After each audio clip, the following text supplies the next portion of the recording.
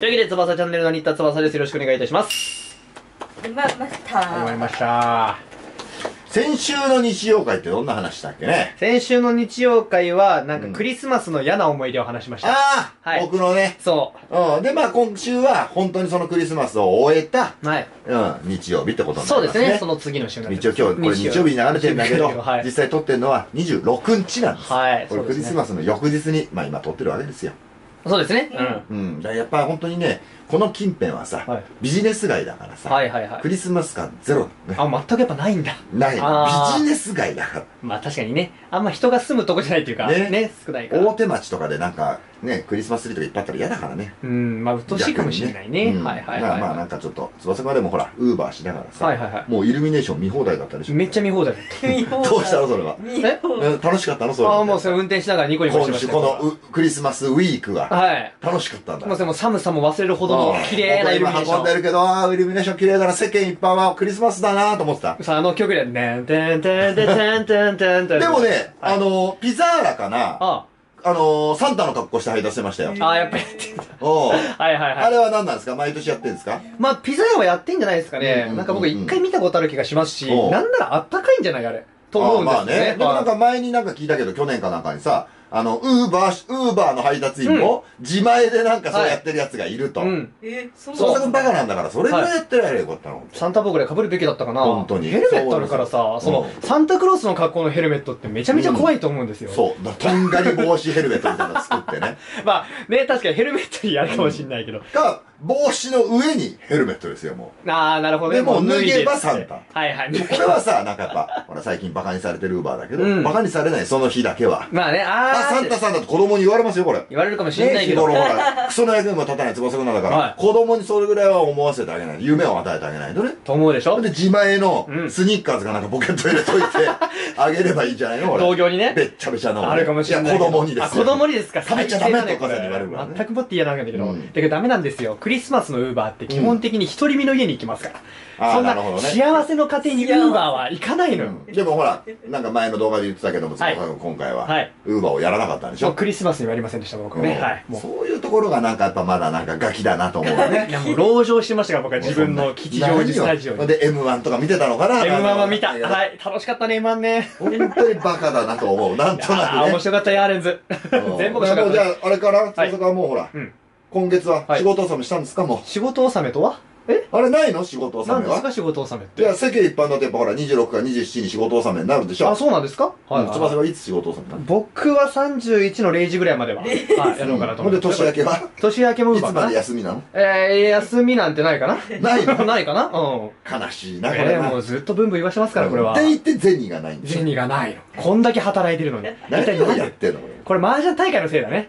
それもそうだけど、まあ、ほぼほぼ翼くんってさ、その日暮らしをしてるじゃない。まあ、日暮らしですよ、これそこら辺で空き缶集めてる人と、何ら変わらないよね。そうですね。若干時給が高いぐらい。やってることはね。一緒。消費するそのお金の金額が、違うだけ。翼くんなりにちょっと高いだけであって、やってることは一緒だよね。同じです。バイクか空き缶かの違いなんだけど。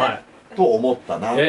それだけのために、クリスマスといえばまあ、だからじゃあタクトでなんか面白い話しなさいよ。タクトで面白い話はないですよ。このイベントはなんか、何が目玉だと思ってんのこれ。僕ですか？まあ一応だから目玉は超巨大ボスバトルになるんじゃないですか、こうなってしまったら。そのためになんか仕上げてんですか、いろいろ。いや、だから僕ヒャド属性が今回重要なわけでしょ？頑張ってちょっと今からサンタリーゼと育てようかな。どうすんのこれもう全体攻撃が大事なこの巨大ボス戦で単発攻撃をやるの。ヒャドがないの。真ん中にぶっ刺すの必しかないのよ、あれ。バレリアもいないし。もうあとサンタアリーナとか使っちゃうのかな？ああ、そう、サンタアリーナ。まあ、あとゾーマ一応ヒャドあるからね。もしかしてまさかの、グレイトドラゴンとか出ちゃう。輝く息とか出してる。吹雪あるかもしれません。あれ本当に開花直後ちょっと使ったからね。そうですね。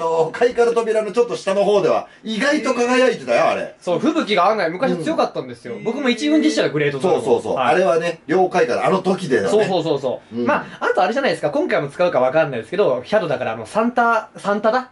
あいつも使うんじゃないですか？そうか。キラーマシンとか引っ張り出しちゃう。キラーマシンいたね。確かにヒャドだもんね。ですよ。まあその辺を。どうするそんなの並べて。そのしかいないんだから仕方ない。最近の旬のヒャドなんて。引けばいいじゃん。引かねえよ。引けばいいの。ごめん、引けないでしょ。3突ぐらいにすればなんとかなるよ。3突にもできん。無突でいい方、一突万歳。ほんと翼がやっぱほらクリスマスにさ、ログインしてなかったんだって。ログインしてなかった。何をやってんの？籠城して一番下は。本当になんかね、別にさ、タクトをやるということはもう、なんつうの、歯磨くのと同じぐらいやってるわけで、このタクト民って。タクト民ってそうでしょ。まあ習慣化してるんでしょうね。そう、僕だって朝起きたらとりあえずタクト立ち上げますよ。まあ、大きなタクトをまず立ち上げて、ほら、3時、だいたい今でもね、僕の場合は3時超えてから寝てるから、もうウォークの場合ログインボーナスはもらってんのね。ウォークは3時なのよ。ああ、切り替えがそうそうそう。タクトは5時で。はいはい。若干だから足りないんだね。だからまあ何しても起きたらさ、ログインボーナスとかさ、まあそういうのやるじゃん、普通。なんでこの子を呼んでその1日放置とかできんだろうね。いやもうやっぱ僕タクトに嫌悪感を持ってるのかもしれないですね、こうなるとね。ね。まあ途中というかほとんど忘れちゃうんだろうけどね、やることをね。まあでもね、ほんとタクトちゃんとやってるって僕が言うとあれなんだけど、やり出すと課金したくなるじゃないですか。これ何のこの翼くんでも、このキャラ欲しいとか思うの？ちょっとね、思うんですよ、やっぱ。なんやかんや言うても。最近じゃあどのキャラで思ったの欲しいな。だいぶ昔ですよ。僕は、ちゃんとやってるって言うとあれだけど、なんだろうな。まあどこが最後だろうな。でもそんな最近じゃないです。まだちゃんと僕は PVP とかやってたことはいつですね。でもギルド大会ですよ。マディラか。マディラとかめちゃめちゃ欲しかったんですよ。で、翼くんあれ、一応ほら、ずーっとやってたじゃないですか。今これ流れてるのかな、翼くんの PVP ですか？最終フェーズに来ましたよ。もうあれは取ったの、鎧は？鎧はギリ取ったかな？まだ取ってないっていうか、多分足りてないですかね、もうそろそろ。1万ぐらいなんで。まだ交換はしてないですけど、はい。何をやってるの？でもやっぱりさ、タクトってやっぱある程度頭使うからさ、こんだけバカが判明した翼くんにはできないゲームなんだよね。ちょっとね、僕には向いてないと思うな、このね。翼くんなんかワイルドガンマンのやってる一番いいんだよね。まあ狙って出てきたものを撃つっていうね。とりあえず、やったら撃つって、目標センターにスイッチやってるだけでいいかもしれないですから。本当に残念なのは、日に日になんか、やっぱバカだなっていうね、実感しちゃうのよ。普通は成長するんだけどね。残念ながらね。何なんだろう。加工をたどる一歩だ人が。はい。やっぱこれはちょっとクラウドファンディングで、ちょっとなんか募るしかないんじゃないかと。これ翼くんを救えと。これは別に生活費じゃないから。はいはい。救うための金か。もう何にも生まれないんだから、銭がないと生きていけないわけ、翼くんはね。そうですね。じゃないと、もう吉祥寺スタジオも追い出されちゃうから。追い出される可能性ありますからね。危ないよ。それはまずいです。ギリギリなんだから。もう本当に。日暮らしか、その日暮らしやってるわけだ。なんでそんな明るい顔してられんの？もうこれはだからもう本当生存本能なんでしょうね。僕らが本当に切腹しますからね、僕だったらね。切腹ですか？この時代に？やるよ、もう。首吊りとか飛び降りじゃなくて。そういうの言うと、あんまりよろしくないかと思って切腹って言ったんだけどね。そう。そう、自害とかでもいいけどね。あんま変わらんでしょって感じです。はいはい。いや、でも本当そういうレベルなんですよ、僕は。なるほどね。残念でしょうがない。もうこれは仕方がないね、もうね。で、なんとも思ってないなと思うと余計、バカだな、こいつ。どんどんそのループが起きてるんですね。すごい負の連鎖ですよ、これは。はい。いや、バカだなプラスに転ずることがないループになんでまた、生きてられんのかな。いや、バカだなってまた繰り返してる。バカ生きる。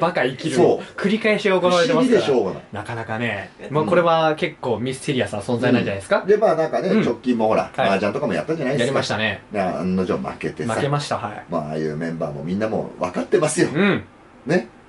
でも、僕これはなかなかだなと思った。まあ、メンバーはいいですよ。まあ、楽しくやったんですが。まあ、僕は負けちゃったけどって、ここたかさんが、これ何がきついって言って、これ翼くんのことを気にしすぎて呼ばれなくなるだろうって、ガチコメントしてたじゃないですか。そう麻雀ね。そう。だから、ここたかさんは麻雀を知ってるんですよ。でも一人が暴れると、麻雀が成立しないから、もう外されんじゃないのっていう心配をしてくれたんですね、これ優しくね。これでも、ここたさんご安心ください。僕、次回の麻雀多分、剣なので。はい。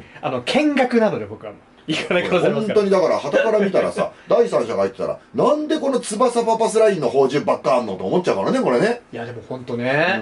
まあまあ、それは僕は下手だから仕方ないんですけど。まあ今頑張って麻雀本を読んでおりますんで。そう、だからまあ、翼くんなんかはさ、2回に続けて麻雀が打てないんだから、銭がなくて。だから1回はもう本当に、見学をしに来るっていうのが一番いいと思うよ。もうお金払ってね。ね。教室じゃない。場所代。安いよ、これだって5割だったらね。